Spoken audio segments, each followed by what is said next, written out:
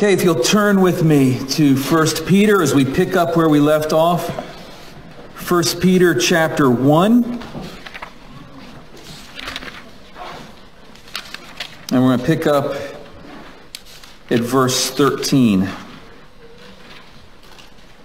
And we're going to read verse 13 through verse 21. 1 Peter chapter 1, verses 13 through 21. And this is the word of God. Therefore, preparing your minds for action and being sober-minded, set your hope fully on the grace that will be brought to you at the revelation of Jesus Christ. As obedient children, do not be conformed to the passions of your former ignorance, but as he who called you is holy, you also be holy in all your conduct. Since it is written, you shall be holy, for I am holy. And if you call on him as Father who judges impartially according to each one's deeds, conduct yourselves with fear throughout the time of your exile, knowing that you were ransomed from the futile ways inherited from your forefathers, not with perishable things such as silver or gold, but with the precious blood of Christ, like that of a lamb without blemish or spot. He was foreknown before the foundation of the world, but was made manifest in the last times for the sake of you, who through him are believers in God, who raised him from the dead and gave him glory, so that your faith and your hope are in God. Amen to that. The way that we think affects the way in which we behave. And I could quote a number of studies that point to that truth. I could tell a number of anecdotes that illustrate that truth, but I don't think I need to, because I think it's self-evident, isn't it? We can look at our own lives or the lives of those whom we love, and we see how we often produce self-fulfilling prophecies in our own lives. You know, we find that we put our hands to something and we fail at it, not because we don't have the skills to accomplish it, but because we went into it believing that we were failures. There have been times in which we have succeeded against all odds at something that people said would be impossible. And it's not because we necessarily had the skills in that case, but it's because we believed that we could do it, that we believed indeed we were winners. Now, Peter knows this is true as well, and as we begin his letter here, he has been reminding us of who we are. He's reminding us of our identities, and he began by telling us that we are exiles in this world. This world is not our home. We are but pilgrims, and we are longing for that which is truly home for us, and this is so important for us to understand and to grasp. Because it makes sense of the world around us. It makes sense as to why we feel so disconnected from what's going on around us so often, and why it is that the world is not quick to love God's people, but instead quick to judge and to mock and to rebuke. Peter is going to say that this should not surprise us at all. We are strangers here.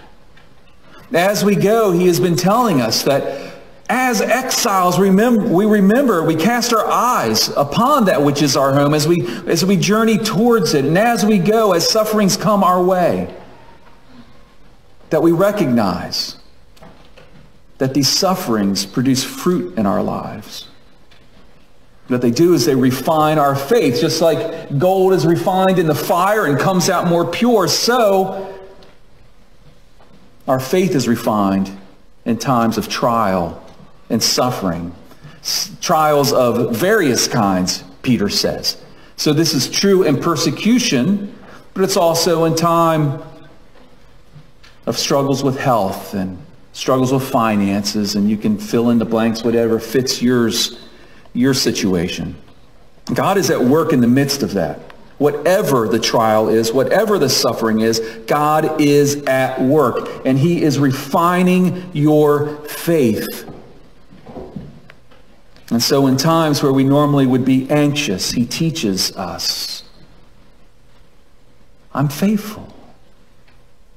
And he burns off that anxiety so that the next time around you find yourself standing more firmly in your trust and faith in him. and times in which we thought that we had in ourselves the strength to face something, God will burn that off too. And he will bring us down to the point of crying out to him because we know we do not have what it takes. And we come out with a stronger faith, a more pure faith that Peter tells us we will be then able to offer unto Christ on the day in which we stand before him. And Christ will look at us and say, well done. Well done, good and faithful servant. And he reminds us that we can be confident this is all true because the prophets have been telling this to us. So we turned back into the pages of the Old Testament last week. We saw that the prophets said that there would be one who would come, the suffering servant of the Most High God, who would bear our stripes. Our iniquities will be placed upon him. That he would indeed suffer, but he would end in glory. And Peter says, as it is true with him, so it shall be for you. So take hope, because this is who you are.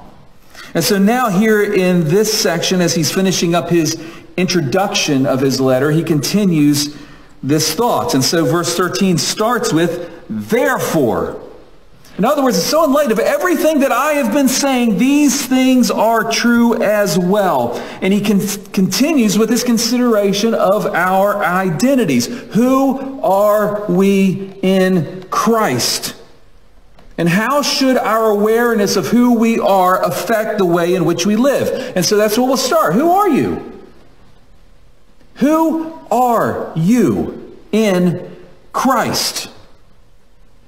Well, Peter tells us a few things about us. Who are you? You are a child of the Father. Verse 14. Who are you? You are holy. Verses 15 and 16.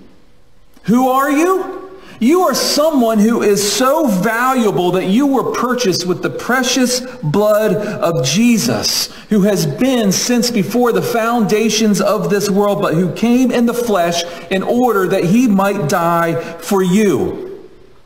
Verses 18 through 20. That is who you are. Now, does that affect the way in which you think? Does that affect the way in which you live? Well, Peter's going to say that it should. Out of an understanding of these things, you should, verse 13, prepare your minds for action. And being sober-minded, set your hope fully on the grace that will be brought to you at the revelation of Jesus Christ. It is out of an understanding of these things that you should be obedient, verse 14. It's out of an understanding of these things that you should indeed be holy in your conduct, because you're called to be holy, verse 16. And finally, that it's out of understanding of these things that we should conduct ourselves in fear, verse 17. And so, as a child of God who is holy and of great value to God, you should be obedient, holy, conducting yourself in fear as you set your hope fully on the grace that will be revealed to you at the revelation of Jesus Christ. This is what Peter has to say to us this morning. So let's walk through this. So verse 13, therefore preparing your minds for action and being sober-minded. Now, if you have an ESV, which I think most of it does, I mean, you can read whatever version you want. But if you have an ESV, I don't know if all of them have this, but the ESV has a footnote on that verse, right? You see that? After that phrase there's a 1, and you look down at the bottom of your page, and you see that they explain that the Greek, from which this is translated into English, that's what it was originally written in, it literally reads, girding up the loins of your mind. And they say that's what Peter actually wrote. Those are the words that Peter penned. Now, the ESV has chosen to try to make it easier for us to understand, as those who live during this day and age rather than back then. They chose to try to make it easier for us to understand by translating it, prepare your minds for action, which is the right idea, but it loses some of the depth of the meaning. And that's kind of the problem with some of the way translations handle these things. And when you look at various translations, you notice that some translations say this and other translations say this. And depending on their methodology and what their goal is, they'll try to make it easier for us to understand. But again, sometimes we really lose a lot when that happens. So what does it mean, let's ask, to gird up the loins? Now, what this is referring to is that back in Peter's day, men would wear long tunics or long robes, basically is what they are. Now, if someone is trying to run in such a thing, it can be a little bit difficult. I mean, I don't know. I've never worn, but you women may be able to attest to that. That it's difficult to run in a dress that goes down to your ankles. And so it would be for a man who's wearing a robe or a tunic. And this is especially troublesome if this one has been called to go into battle. That tunic or that robe could really be an impediment for success on the battlefield. So what would the soldiers do? Well, they would pull up the long train of those robes, and they would pull it up between their legs, and they'd take it and they'd tie off a big knot, and they would, in essence, create from their robe a girdle around their waist to get the robe out of the way. They're removing the impediment to their having a successful battle by pulling up the robe. And that's why it's gird up your loins. You're creating a girdle, in essence, out of that robe. And so when he says, girding up the loins of your mind, what does he mean? Well, the ESV translators say it means prepare your mind for action. Well, sure, but how? What Peter is getting at is that you prepare your mind for action by getting the things that would impede you out of the way. And what are the things in your mind that are impeding you? That's the question he's dealing with. And that's why he calls then for sober judgment.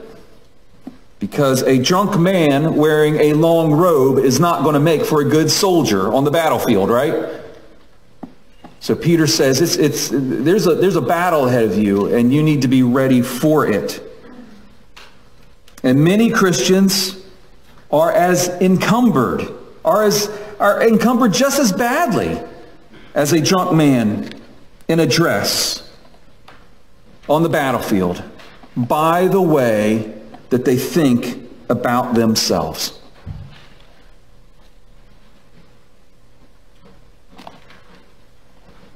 What is it about their thinking that is such an encumbrance?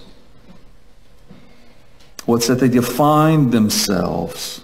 They still define themselves by who they were before they came to Christ.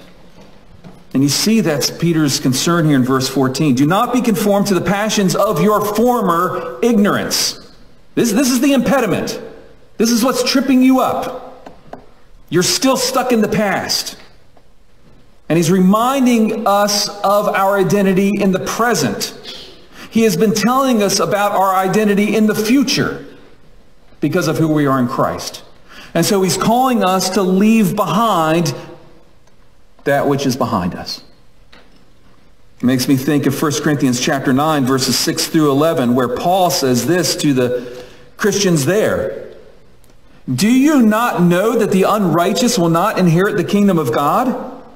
Do not be deceived. Neither the sexually immoral, nor idolaters, nor adulterers, nor men who practice homosexuality, nor thieves, nor the greedy, nor drunkards, nor revelers, nor swindlers will inherit the kingdom of God.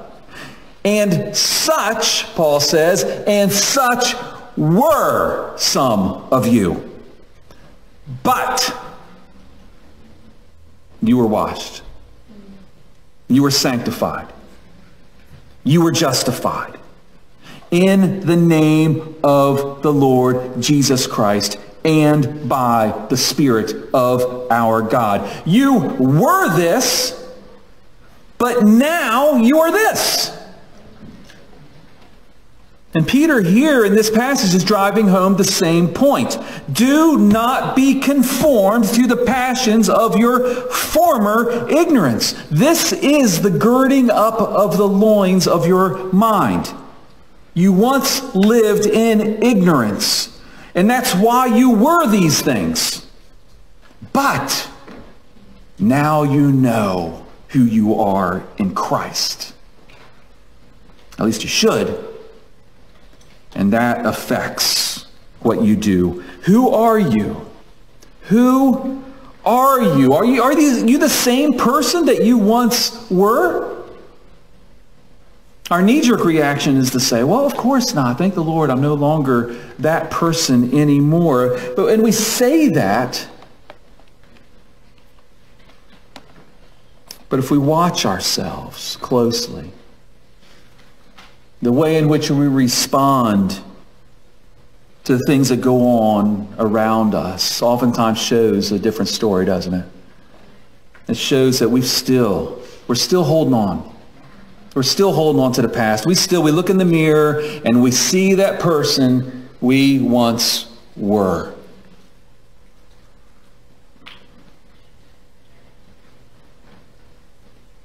And it shows we forget. That we've got amnesia of what Christ has done for us. And so here Peter, he's reminding us. Remember. Who are you?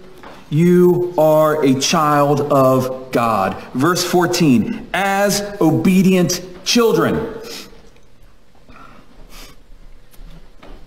1 John 3:1 says, behold, what manner of love the Father has bestowed upon us, that we should be called the sons. And of course, he means by that the sons and the daughters of God. Behold, if you want to see what love looks like, here it is. God has declared you to be his child. J.I. Packer, in his book Knowing God, wrote one of those passages that I think everybody ought to know. From the first time I read it, it's always been in the back of my mind. And I printed it out in your bulletin. If you want to look in your bulletin, this is so good.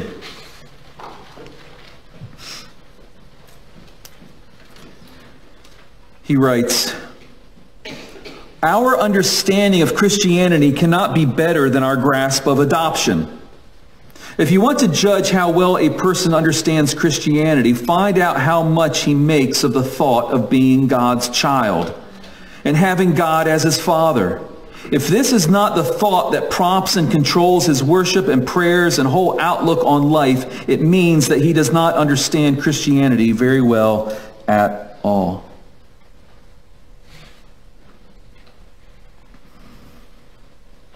How much do you make of the thought of being God's child? How much does that shape your thinking? How much does it control your worship and your prayers? And what does that say about how well you understand Christianity? It's so unfortunate that so many people who sit in the pews Sunday after Sunday after Sunday do not understand the very faith they claim to believe very well.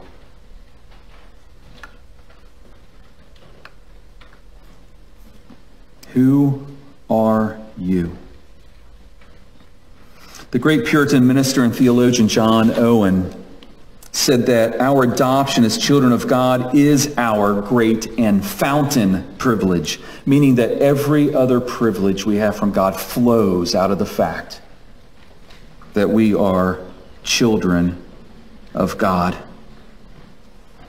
And you just think about, What are the privileges that come from that? And we could sit here and make a huge list, but just one of the things I'd like to point out to you is what we are told will happen in Revelation 2:17. Jesus says to the churches that what he will do for those who overcome, those who are conquerors, which is every true follower of Christ after all. He says, I will give him a white stone with a new name written on the stone. When you come to faith in Christ, you have been given a new name. When someone is adopted, they receive new names. They take on the name of the family which has adopted them. They leave behind the past. They are no longer known by what they were once, or the name of the family they were once part of. And unfortunately, there are many in the church who are still encumbered by holding on to their old names, like the ones listed by Paul: sexually immoral, idolater, adulterer, homosexual, thief, greedy, drunkard, reveler, swindler. These are the names of your former family. You're in a new family now, and your name now is child of God. And yet still, some call themselves unlovable, when the Word says, no, you are the beloved. Some of you call yourselves failure, when the Word says, no, your name is more than conqueror. And so Peter says, get that old thinking out of your way. It's tripping you up. Begin to think soberly. Think rightly about yourself. Your name is child of God. And as a child of God, you are, verses 15 and 16, holy. Now, I know it says there, be holy since God is holy, but look up to 1 Peter chapter 1, verse 2. Look up at the top. We talked about this the first sermon, or the second sermon in this series. I'll read from verse 1. Peter, an apostle of Jesus Christ, to those who are elect exiles of the dispersion in Pontus, Galatia, Cappadocia, Asia, and Bithynia, according to the foreknowledge of God the Father, in the sanctification of the Spirit, for obedience to Jesus Christ and for sprinkling with his blood. That phrase there, in the sanctification of the Spirit. To be sanctified is to be set apart. In other words, it is to be made holy. So, Peter's message is, by virtue of your election, you are now holy. You are holy by the work of the Holy Spirit. Now, there's a biblical scholar, I'm not sure exactly how to pronounce his last name, Octomeyer, something like that. He explains what Peter's saying here. He writes, holiness is therefore not something one can achieve by moral effort. Rather, it is a separation from former culture for God that entails certain behavior appropriate for the situation. The point is not that the readers are to make themselves holy. God accomplished that when they were chosen. Rather, the point is that they must now conform their behavior to their new status. So Peter is saying, you are holy. Now live like it. Now I know referring to yourself as holy will make some of us a little squeamish. It feels a little presumptuous, maybe makes us feel a little uncomfortable because we know ourselves too well. We look in the mirror and we say, I sure don't feel holy looking at that character. But we have to ask ourselves, do we trust the Word of God, or do you trust your own estimate of yourself? The only safe choice is you trust the Word of God. What does it say? What does God say? And that's Peter's whole point, right? I mean, I love pointing this out to new believers, because oftentimes, they've had some, rough stories, and I point out, I usually take them to 1 Corinthians. Because 1 Corinthians, if you're familiar with the letter, Paul points out a variety of ways that these Christians were just an absolute mess. And he calls them to account and says, you guys, come on. Given who Christ is and who you've been called to be, how could you possibly continue to live like this? But he begins the letter by saying, to those sanctified in Christ Jesus, called to be saints, together with all of those who in every place call upon the name of the Lord Jesus Christ, both their Lord and ours. And the word saints is a translation of a word in the Greek that literally means holy ones. Those sinners in Corinth, because of their position in Christ, were holy ones.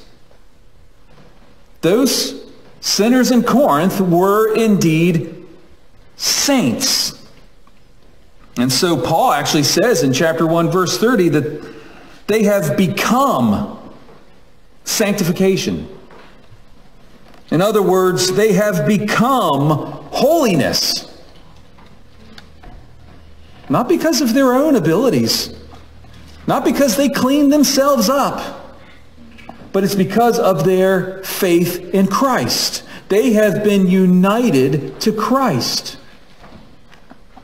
They have been declared holy because of their standing in Christ. And so, although you may not dare call yourself holy, and you may not want to walk around saying, hey, here's my business card, and yeah, notice it says saint, but that is what the Word of God says. And we believe the Word of God. We typically think of sanctification as a process of spiritual growth, and so it is. And some of us, it seems like it takes a little bit longer to take off. Some of us is like, whatever it is, the Lord is working in us in His timing, according to His purposes. He's working out our salvation in us. But sanctification is also that moment we place our faith in Christ. We are sanctified. We are being sanctified. One day, we will be fully sanctified as we stand before the Lord. Hebrews 10:10 says, you have been sanctified through the offering of the body of Jesus Christ once for all. So who are you? You're a child of God who is holy. And you are a child of God who is holy, who is of immense value to the Lord. Do you believe that? Some people struggle with as much with the other ones as with this.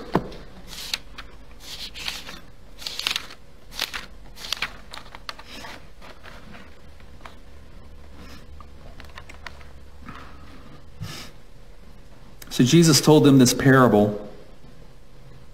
What man of you, having 100 sheep, if he has lost one of them, does not leave the 99 in the open country and go after the one that is lost until he finds it? And when he has found it, he lays it on his shoulders, rejoicing. Now hear the language here. He lays it on his shoulders, rejoicing. And when he comes home, he calls together his friends and his neighbors, saying to them, rejoice with me, for I have found my sheep that was lost. Now hear what Jesus says. Just so, I tell you, there will be more joy in heaven over one sinner who repents than over 99 righteous persons who need no repentance. Or what woman having 10 silver coins, if she loses one coin, does not light a lamp and sweep the house and seek diligently until she finds it? And when she has found it, she calls together her friends and neighbors, saying, rejoice with me, for I have found the coin that I had lost. Just so, I tell you, There is joy before the angels of God over one sinner who repents. Who's before the angels of God?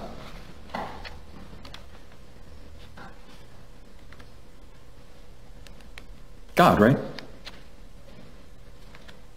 God is before the angels of God. There's more joy before the angels of God. God rejoices. God is a God of joy over you when you come to faith in Christ. Because you were that lost coin.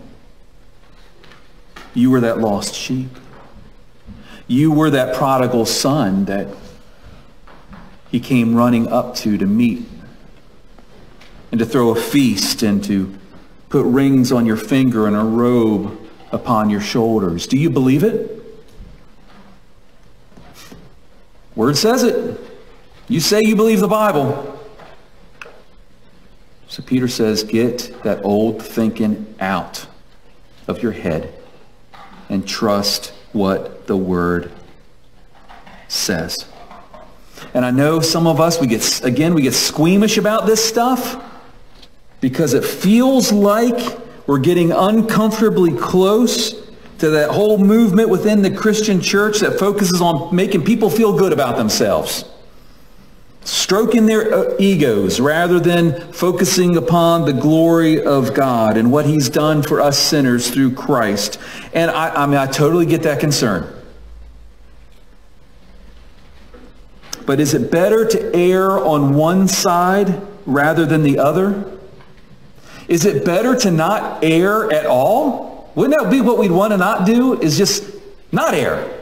I want to fall off one side in my attempt to avoid the other side. Let me stay in the middle and believe what the Bible says. So we don't put people on pedestals. But we read Luke 15 and we say, amen, that's me. I listen to Peter and I say, I'm holy. I'm a child of God. I've been redeemed. And he loves me. And he rejoiced over me. What? I can't wrap my brain around it, but that's what it says. We shouldn't be afraid to call one another saints in Christ. And that is what it is, verse 13, to prepare your minds for action and being sober-minded. You think in these terms. These thoughts control your thinking. These thoughts control your worship. These thoughts control the way you live your lives. And that is what enables you to set your hope fully on the grace that will be brought to you at the revelation of Jesus Christ. That's what leads you to verse 21.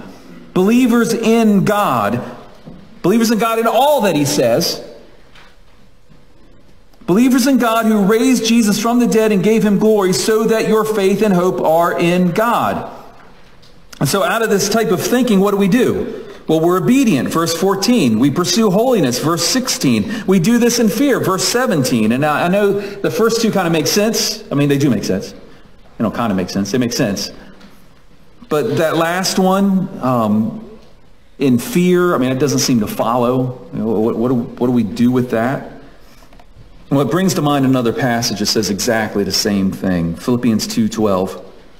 There Paul writes, therefore, my beloved, as you have always obeyed, so now, not only as in my presence, but much more in my absence, work out your salvation with fear and trembling. And this is one of those verses that causes people to scratch their heads on one side, and other people say, well, it's pretty clear right there. You can lose your salvation. Isn't that what Paul's saying? You work it out in fear. And what do we fear? Well, we fear the judgment and wrath of God. So therefore, that must be what Paul's talking about. Well, we know that that can't be what Paul's talking about.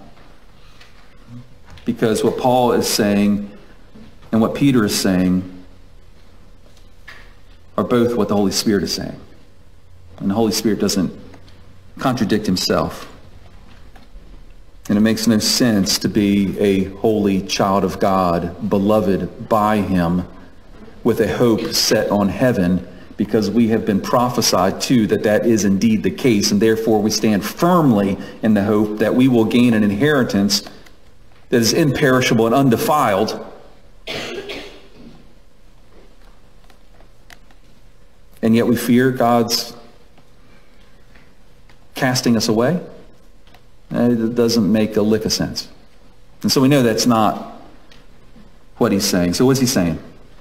Well, the phrase of Paul is to work out your own salvation. Really, it's what Peter's been talking about here. Work out your own salvation is that your life ought to reflect who you are. I am saved, and so I'm working that out in my life.